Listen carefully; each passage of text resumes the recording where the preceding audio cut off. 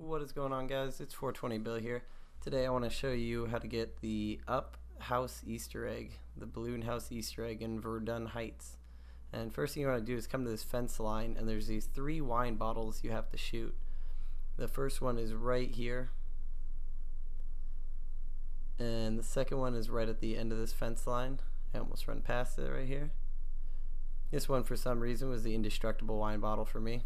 I thought I hit it 3 times, but... And the third one is right behind here on the fence, this other fence. It's right here in this corner of this post. Then after you shoot all 3 of these wine bottles, you have to shoot 3 of these weather vanes that are on top of the houses. And the very first one is right here. It's right across from that wine bottle, the third one. And the second one is back a little ways.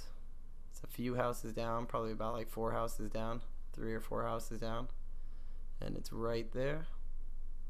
And for the third weather vane, you go right over this hill, and it'll be on top of a house that is right here. And then after that, that's about it, guys. You just have to look over at this mountain right here, and you'll see it come over the horizon. Has the French flag, the colors, the blue, white, and red. And one of the developers must have loved the movie Up, because there's a house.